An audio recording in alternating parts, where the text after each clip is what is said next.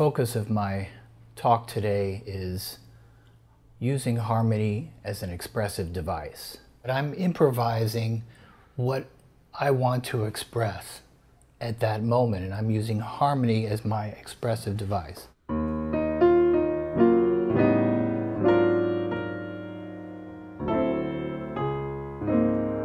D flat major 7 is what most people play.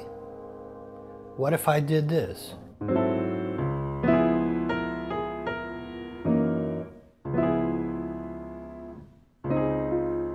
Nobody's stopping me from playing D flat as a dominant 7th chord as opposed to a major 7th chord. I'm the piano player and I'm in control. Most of my harmonic choices have to do with where I'm going, not where I'm starting from. So instead of playing E flat minor 7, I throw that out the window, play A7. Now watch this.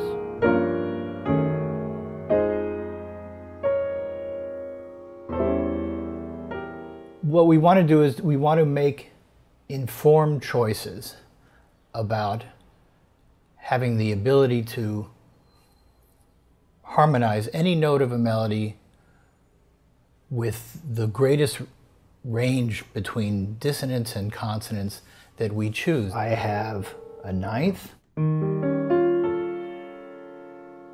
That's this scale.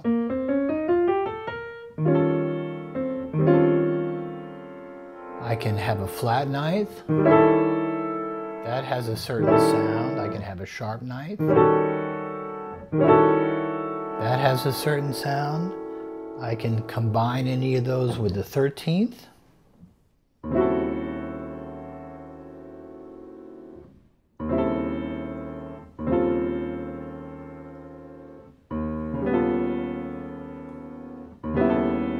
So we have to know all those different combinations and what they sound like so that we can express ourselves with harmony on any given note.